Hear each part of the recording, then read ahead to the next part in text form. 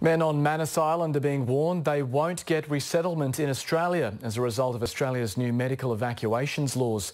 The first referrals under the recently passed laws could happen as early as this week, but lawyers for the refugees are also mounting a fresh legal bid to try to get them off the island.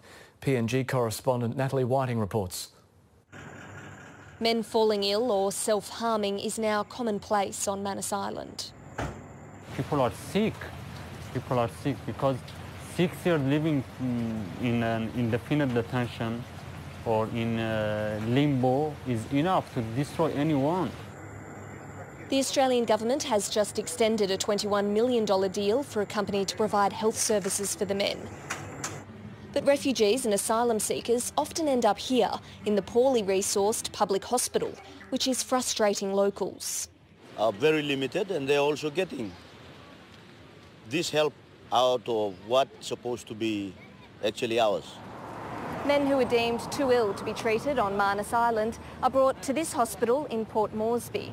But with the Medivac bill now becoming law, the path to treatment in Australia has become simpler. But those patients may end up in the Christmas Island detention centre. So people lose their hope now after pass the medical bill. A new legal bill is also being launched, arguing the men are still being imprisoned against the country's constitution because they're kept on the island. Basically what we're saying is this: look, if you continue to detain these guys on Manus Island, that's still a detention. What will happen after a medical transfer remains unclear. The men on Manus Island are preparing for more uncertainty. Natalie Whiting, ABC News, Manus Island.